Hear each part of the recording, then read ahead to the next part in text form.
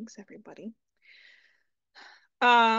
So I think we did this a little bit in the chat, but unless Dan and Melissa, you had sort of thoughts about the flow of the discussion, I think what we could do is go back and for the libraries and or consortia that are currently issuing student cards for K through 12 and or academic, anytime you have that kind of bulk loading, if people could just sort of talk about what they make available to their member libraries or what they do with their libraries. So here at Pales, we have a couple of schools where, or library systems where they work with the school districts, and in some cases it's an opt-in. And so in that case, most of the times the libraries use more like a Google form. So they're capturing the information directly from the families as opposed to through the school.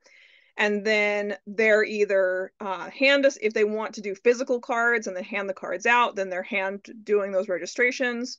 We also offer an option, which is that we have a spreadsheet template that our libraries can fill out. And so they can, use an Excel formula to assign card numbers. We make sure that the prefix is going to be okay. And then they use this sort of pre-designed spreadsheet where it's pre-formatting the data for the way that we want it in Evergreen. So for instance, for like ID type, then they have to put in the numerical code that refers to the selection from that menu. So they're giving us then that pre-formatted spreadsheet, and then Equinox, our hosting provider, loads those in batch for us. So we will do that in any time when we have a library sending us a spreadsheet of students, whether it's data that's coming directly from a school district or it's data that they're collecting themselves. That's what we do. One of the things that we've been talking about recently is right now they're emailing us those files, which we don't like super love. And so we were talking about, would it make sense for us to set up an SFTP service so that they can upload it, and then that's not something that we go back through and scrub them so that they're not sitting around, but we don't have really an ideal protocol for that.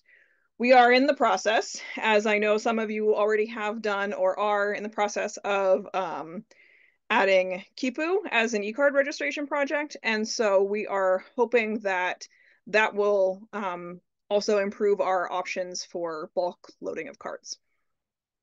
So that is what we are doing here. And I will type some of that out into the notes document. I put two things into that document. First is an existing Launchpad ticket that is related to this, that has to do with batch loading existing accounts to user buckets. And this is something we come up against in the MFA project. Shouldn't shorthand that yet. Multi-factor authentication project and how to administer that. But I could see it definitely being here. But one thing that is not in Launchpad yet, although I know that there have been conversations. I don't know, like the ones I haven't been involved in, but a way to utilize the pending patrons functionality that's already in there to add to it the ability to bulk create rather than one at a time. So if there is a time later on, maybe to discuss whether that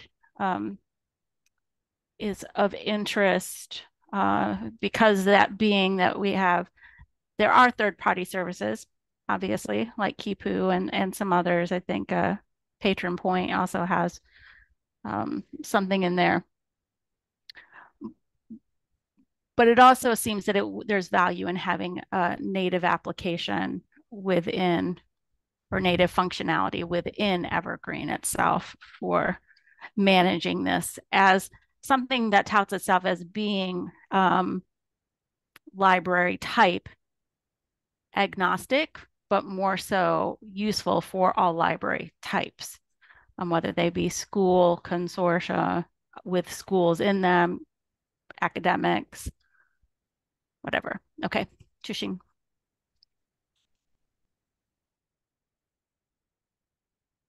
And I see Taryn probably from Pines and somebody, possibly Gina from Bibliomation, are actively typing. Martha, do you want to talk a little bit about what you guys are doing at Noble? Sure.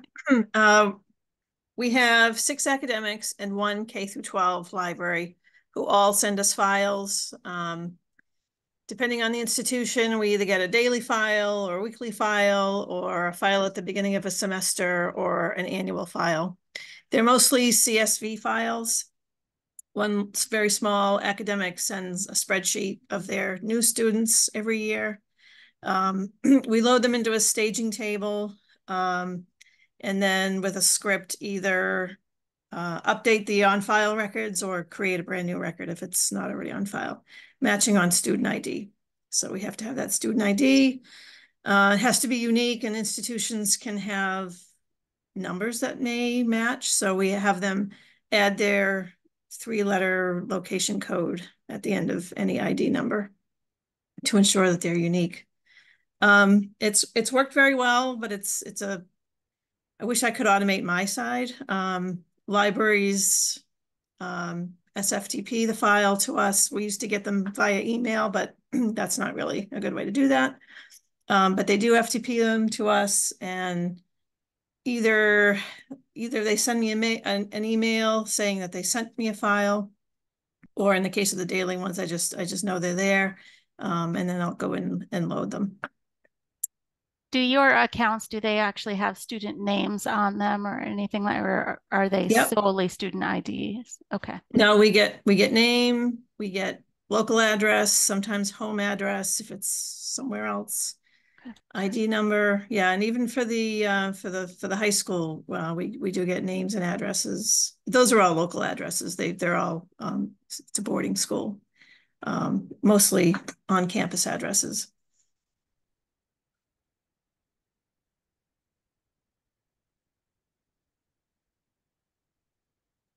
They go next. I can go next.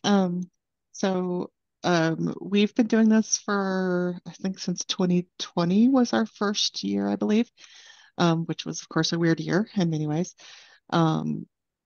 So we started out just in a pilot program with one system, but now we're used at, about 20, 25 school districts, I think. There's a map on the page that I'm putting into chat right now at the bottom of the page. So each school district has a MOU that they have to sign with the library system in their area. So the agreement is between them, not directly with us. We set up a SFTP site for each school district, and they can upload files as often as they want. We ask them to do a single large, like complete upload in the fall, around when school starts, when they have all their new student data. And then they can do nightly or weekly or monthly, whatever, however frequent they want to do change uploads. We automatically expire these accounts on October 15 every year. And so if the new upload in the following year doesn't find them, then they'll stay expired. And if it does find them, it'll just update any relevant information. We also we are opt-out. We talked to some other libraries that were doing it as an opt-in basis, and they were getting such low response that we made the executive decision to only allow opt-out. And the school has to handle it on their end. So we're not dealing with all these individual opt-outs all over the state.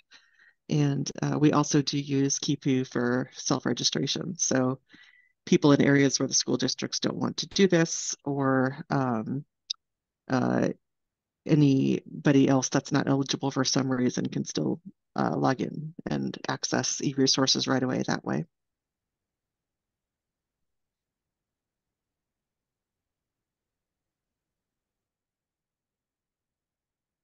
See, And yes, great, excellent notes. And of course, Taryn has I don't know if it's you that maintains the page on the Pines Wiki, but lots of details in there, and very helpful in terms of a bunch of the considerations to think about. I feel like somebody could just easily lift this and customize it.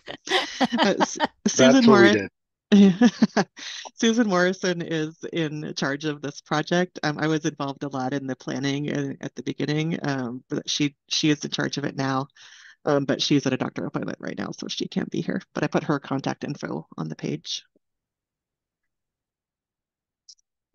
Josh, let's go to you next, since you admitted to borrowing from Pines.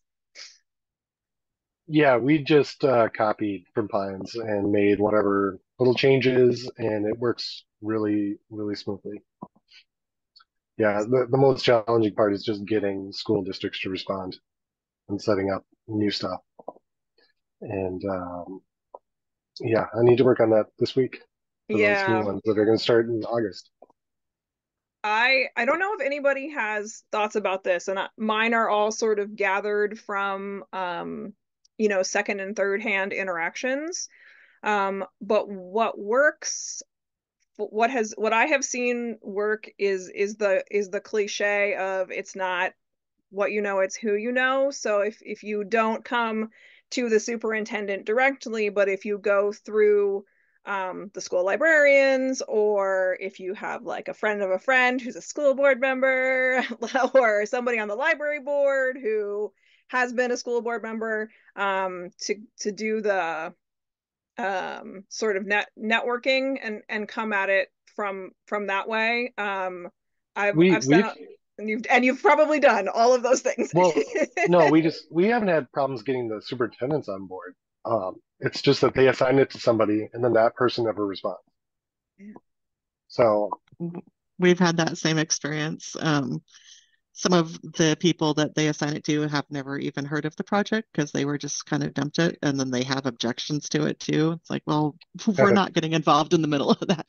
So, but before we get involved, or at the time we get involved, Susan always insists on a meeting that is involving the key stakeholders.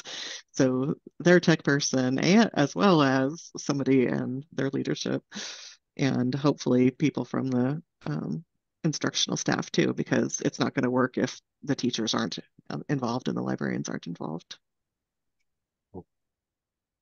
If I can jump in there for a second, that is definitely something that we've wrestled with. So we started doing library card drives, really focusing on them in 2021, I believe.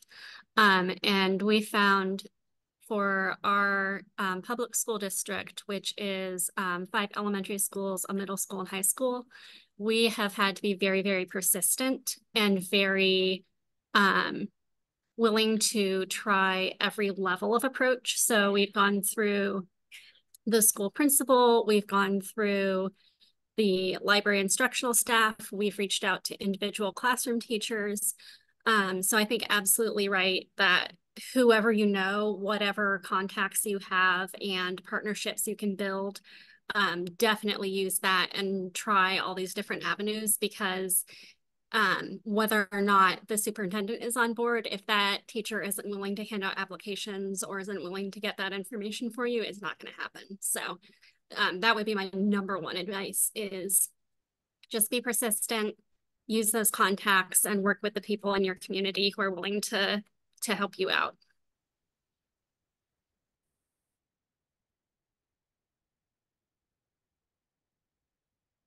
Thank you, Maureen. That's definitely, I think that like that stakeholder engagement piece, right, is really important, as you and Taryn and Josh all noted. And I tend to think, oh well, if you've got the administration, then you're fine, and that's not the end of it. We have learned that IT staff can really intimidate the superintendents. Yeah, right. And you want your IT staff to be privacy conscious and security conscious. And this would be something where if someone had they're, especially if they're not like reading the details, it would be easy to come up with objections. And I think that at least in Pennsylvania, we're very much in a climate where people are kind of looking for reasons to say no, not everywhere and not all the time. But it's less risky to say no. So that's often a bar that has to be overcome.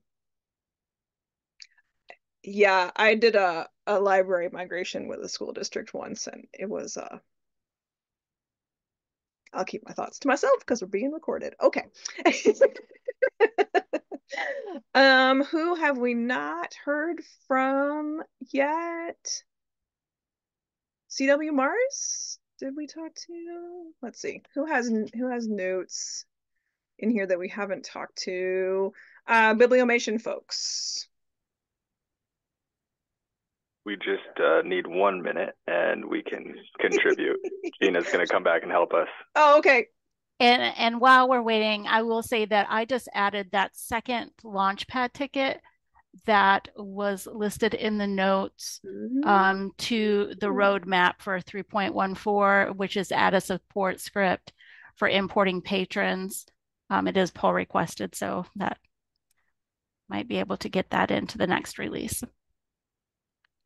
I'm ready now if you want the Fox to start talking. Yeah, Fox.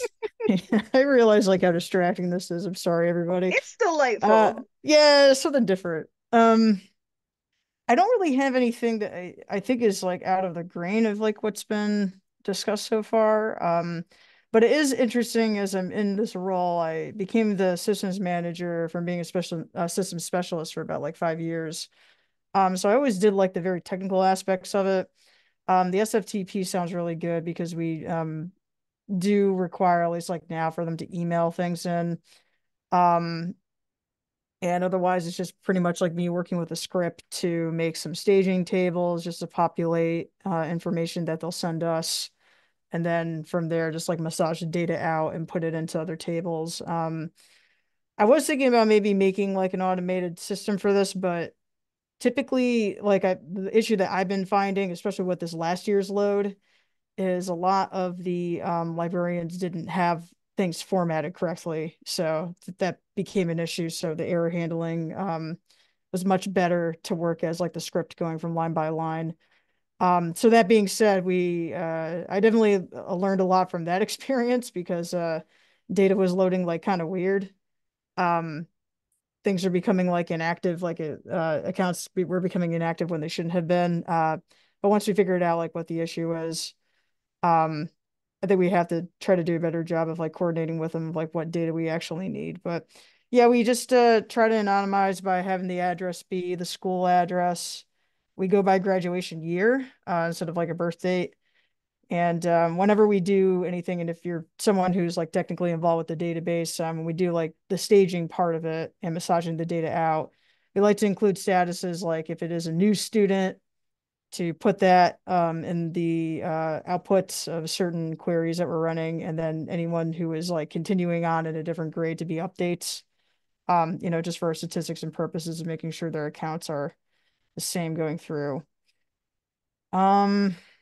Yeah, I don't think that there's really much anything else, but yeah, SFTP sounds really good. And if there's any other ways that people anonymize data, just be interested to know.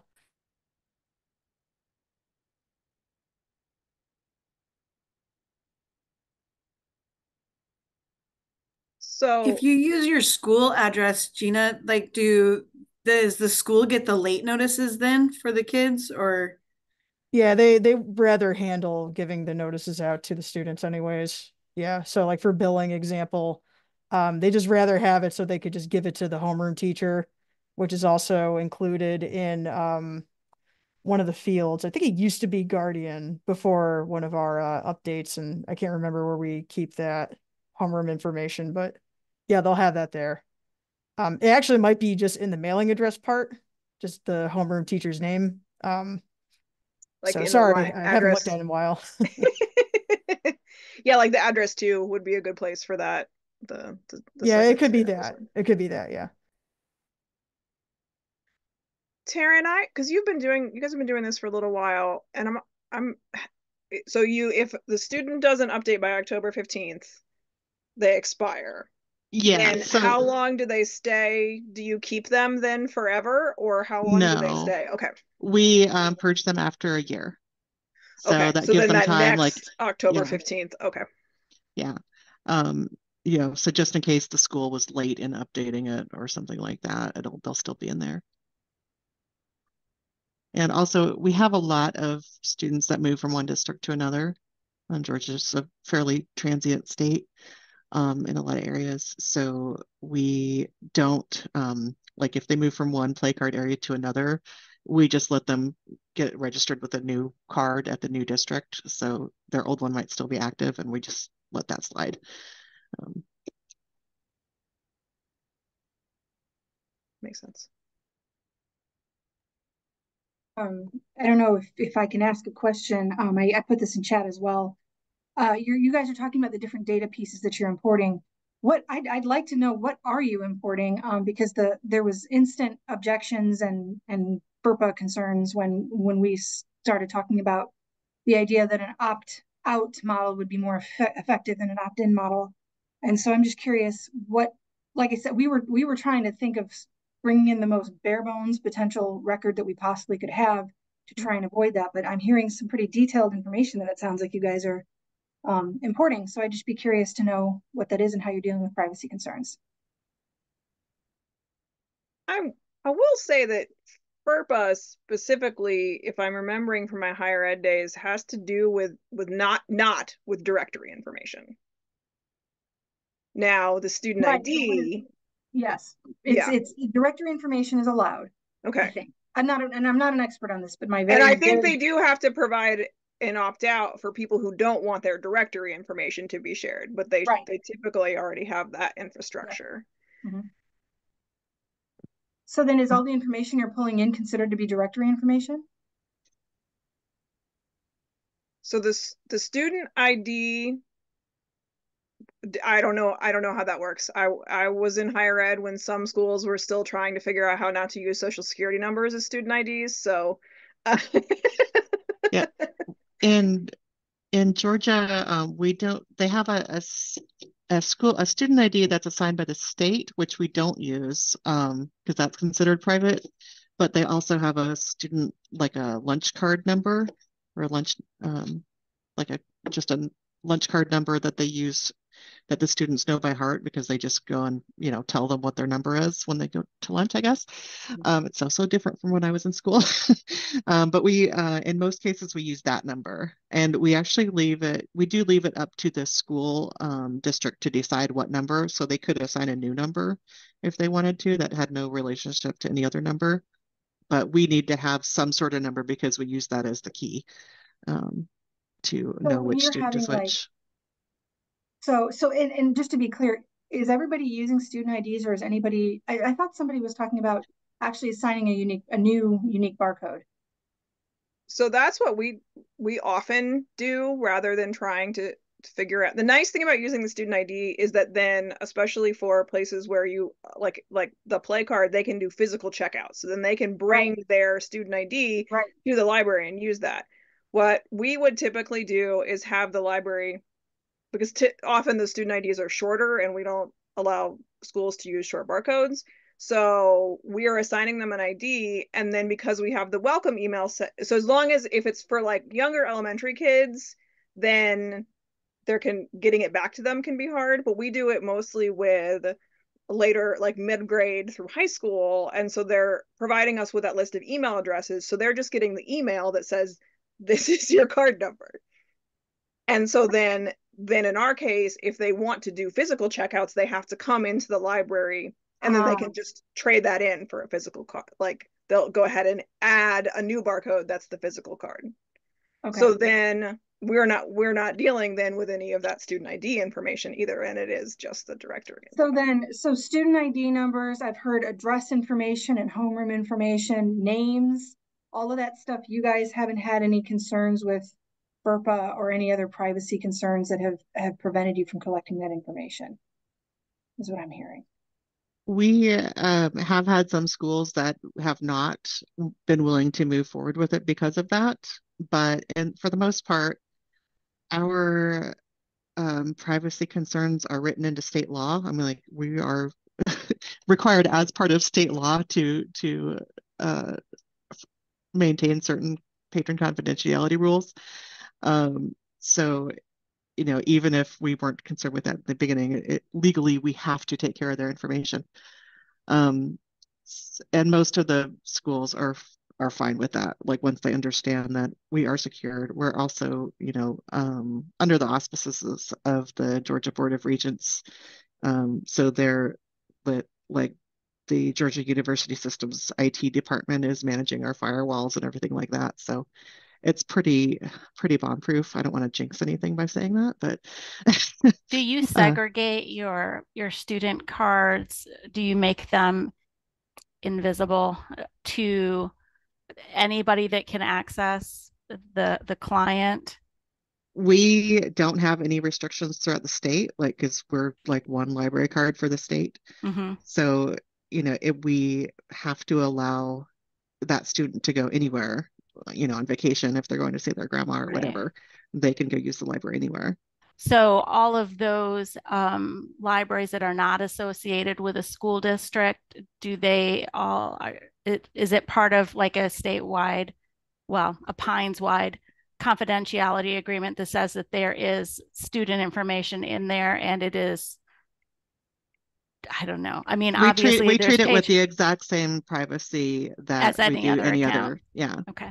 Yeah. And that passes the litmus test for privacy in Georgia. Yep. Cool. That's what the state lawyers said. I dig it. And I think that a lot of school districts, if you can get them to engage about it as opposed to it's something where, you know, it's kind of a roadblock, that most of these things can't, you know, specific concerns can always be addressed through an MOU. They don't want to share the student ID. We got 8 different ways to handle that. They you know, they want to make sure that there's safeguards around how long the data will be retained. You know, that can be addressed. So as long as they're like in it to ultimately get there, there's a way around it. But it can be really difficult both logistically and emotionally when it feels like the partnership is not there. Well, we're lucky we have one of the larger schools is eager for this, and we feel like if we could get them on board, that they would, I think there would be others that would follow suit. And so I think that's, if we can get your foot in the door with somebody, I think it really helps. And so we're really hopeful that we can move something forward. Absolutely. We still have a very friendly, you know, partnership. Taryn, how many library school partnerships, how many were in your pilot schools? There was only actually one school district. I'm not sure, like 20 schools or something in the initial one. It was a large school district in the pilot, and that lasted for 3 years. No, I think it lasted for about a year. Oh, okay. Yeah, maybe 6 months even. I think it was supposed to last for a year, but it moved faster because of COVID, and they wanted kids to have more access while they were at home. Right. Okay, cool. So it sounds like all of you or most of you kind of contact the school so that they'll load their records. With CW Mars, the school lets us know they want to do that. So that seems to be different. So Joan, are those schools who are members of CW Mars or schools who have relationships with members? They're members. Okay, so what some of you are doing, you're loading school records, but they're not part of your consortium. Is that what's happening here? So the students are residents of the service areas of libraries in the consortium, but the school libraries themselves are not consortium members, if there are school libraries. I get it. Okay. Yeah, we've had in other places, but in Pennsylvania, the number of school libraries is very scary. Right, right. Yeah, we've had one request to do that, but we haven't taken that up yet. There's just so many details. I guess you've all lived through it, but there's so much to figure out. Well, and for anybody who is using a e-card registration product like Kipu, you can do what they've done in Georgia, which is if the school district isn't into it, you can distribute that sign-in link, and they get, it's not a, it's depending on the state, it's a, maybe a slightly different level of permission group, but we do have lots of places where that's how they do the opt-in, is to just provide a sign-up link. And then that data is collected either like by the library and then loaded, or it's going directly in. And I do think, one of the things that would be really interesting, and we'll be doing this as part of our Kipu pilot, is to look at the data on, the number of transactions. I know that we met with a librarian in Allegheny County, which is not a member of our consortium, but it's the Pittsburgh metro area. And they have a relationship with their school district. They have an MOU, and it's gone swimmingly, and the school district loves the stats and the library loves the stats. So if anybody is looking for things like that to kind of leverage those discussions, it might be worth a listserv email, because I'm sure there is a lot of like the anecdotal evidence that we're hearing here, but I think people could also come up with some numbers as well, because I think these programs are often really successful.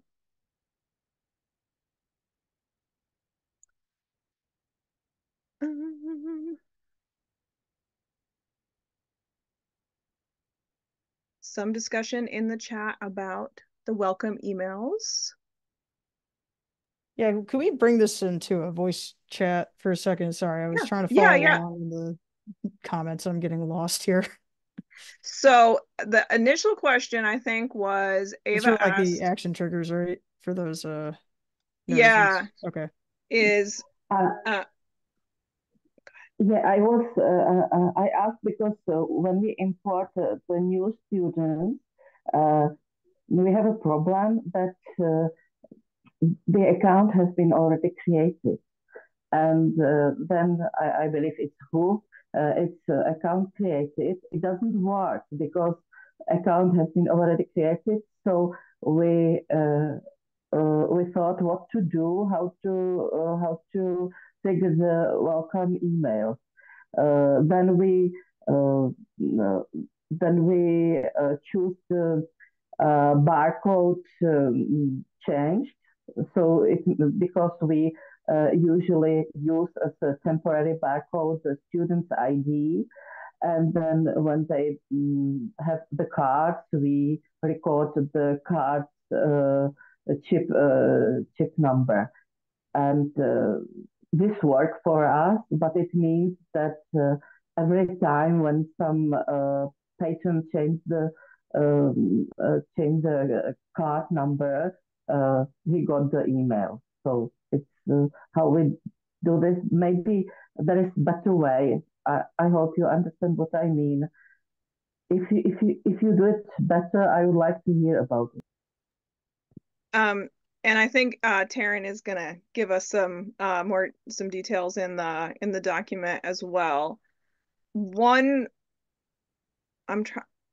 have to look and see how ours are in the database, but I do wonder, one of the ways that some of our libraries do it is they're using a different permission group for people who are loaded in bulk. So if you are using a different permission group, then you could have the new barcode notice just run on cards created in that new permission group. I don't personally hate the idea of everybody getting an email when they get a new barcode, because then they're going to need to use it for their e-resources. So I think some of our libraries would appreciate that.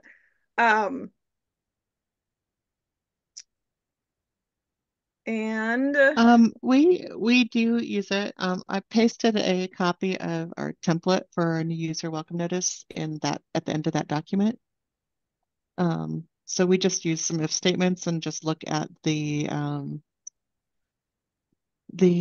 what field is it? The user.profile.id, because that's what controls the permission group. So we just had to figure out what permission group was tied to each user. So we're just changing parts of the message to look different. So for the students, like we say something more like, your school has signed you up for a free library card rather than, and talk more specifically about what resources they might be available to them. Do any of you have an age limit of students you're allowed to email to? I think in some states it's like, they have to be 13 or over in order to get an email. That is Go ahead. That is something we ran into. We did a really big library card drive with our middle school a few years ago, and unfortunately, we didn't realize at the time that their student emails are blocked from any outside email. So you do have to be careful with that if you're relying on that as your primary communication. Generated those thousands of new welcome card emails, and they all bounced. They did. That happened to us as well with one of our systems. We leave it up to the school district to determine whether they give us the email or not. If they give it to us, then it's in their account and we can email them. So if they have restrictions, it's on their end to control that. Okay, thanks.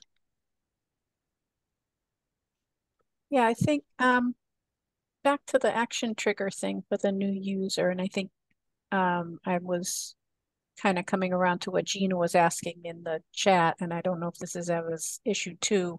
Sometimes those patron loads result in updates to an existing patron record and not a creation of a record.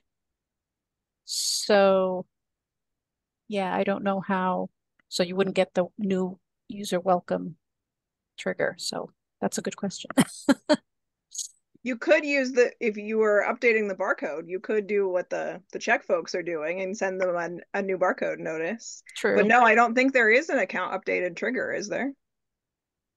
No, not that I know of. I mean, the only thing I can think of is there's like an expiration notice, an expiration hook, and if you like carefully do your math and limit to your permission group for all these patrons where you're just setting them the same expiration date, maybe that would work. I feel like it could be done. I was looking for some possibility connected to expiration updated, but I didn't find anything like that.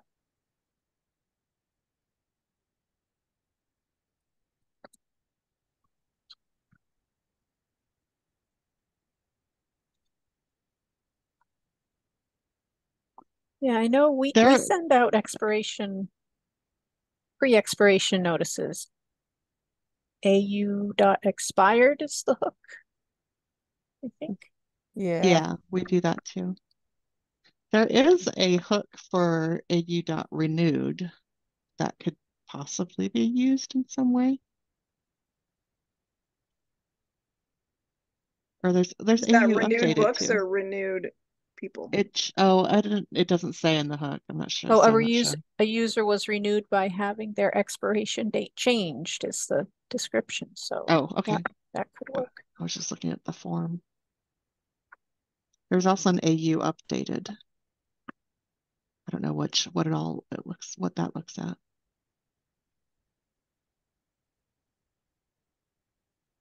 I mean, if everyone wants, I could just test it tomorrow and let people know.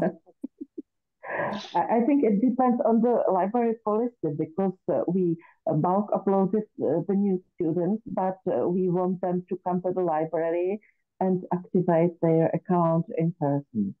So that's the moment when we want to send them email. I would think that using the AU updated would probably work for that then if you're changing something on the account when they come in. Maybe it's complicated because sometimes you update it, something what is not connected to new user, Yeah. and you send a welcome email. So the barcode change is the best we found, and the formulation is very universal, which means your card has been updated. If you didn't do that, please contact the library and something like that. So and then the followed information for new patrons, like where they can find the catalog and things like that.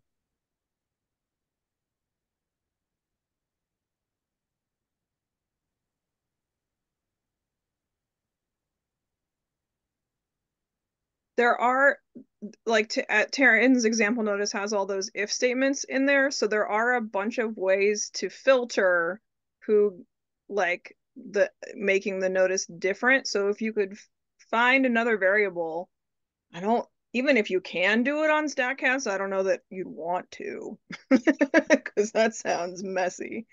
But either with permission groups or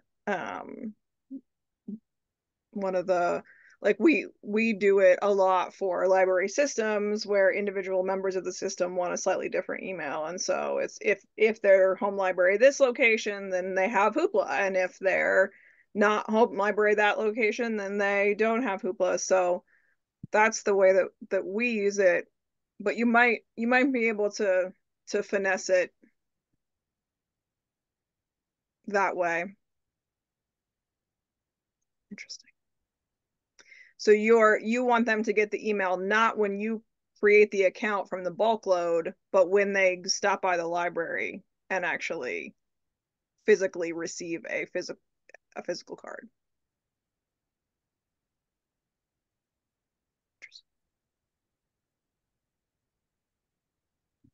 It would be cool to have a button in patron accounts that you could just push that said, send welcome message. Just saying. Yeah, I mean, we have the test email one, so that'd be kind of cool.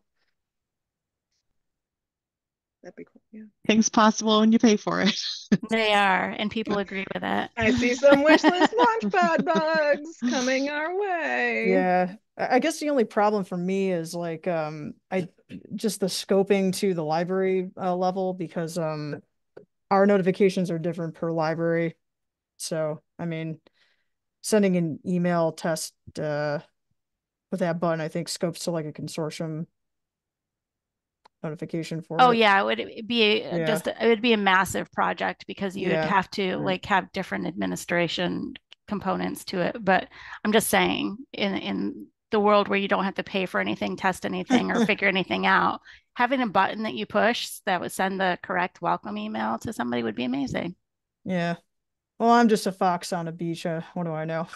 But that does sound really nice. Something about beaches. I don't know though. It looks like you're wearing long sleeves as a fox that is completely covered with fur on a beach. Yeah, I don't know. Maybe we get cold or something. Maybe. Well, I do want to make sure that we're respectful of everyone's afternoon/evening here, depending on or very late morning, depending on what time zone you're all in. Were there any things that people had wanted to discuss that we did not touch on yet? If nothing else, I can put a placeholder on the notes and we can save them for our next meeting.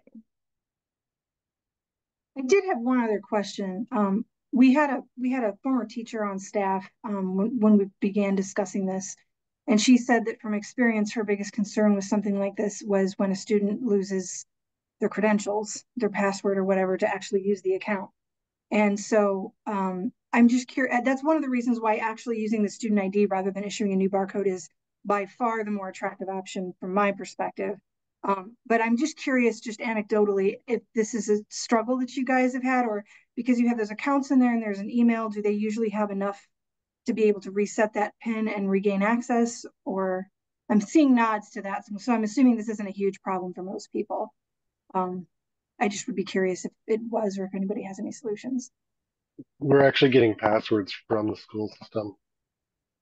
Well, but that doesn't mean, okay, so, oh, so they have a Yeah, password. yep. Ah, And okay. the school system was fine with that. And it makes it I don't way know if easier for I'm their fine with that students. though, because they're still our patron. So that, I don't think that that would fly. I would have to think through that one a little more. I feel very uncomfortable with that. Um, Interesting. I mean, it's definitely sounds like an easier way around it, but okay, I'll have to think about that one.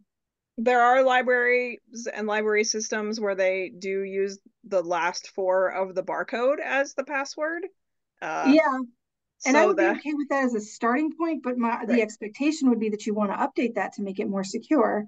And so I guess if we're really being considerate of their privacy as a patron, I don't think the teacher should necessarily have it. And they would need to have an email or something so that they could reset that or have a way to do that. I'm Yes. still working through how I feel about this, but I haven't like there's an argument going on inside of my head. So I recently had to apply for a new library card at a new library.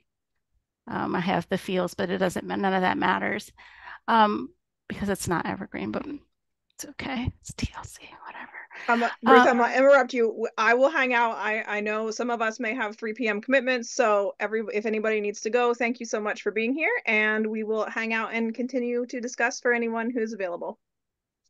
They use the 8-digit date of birth for that. I know, but it is 8 digits, and it is something that unless you're a close personal friend and you know what that ID number is, it is relatively-ish secure, but not by password standards. But whatever. It's like I don't know how I feel about like I know, me either. And then all of us, then I had to log in. I was like, oh, this is delightful. And unless somebody like knows this number, did it?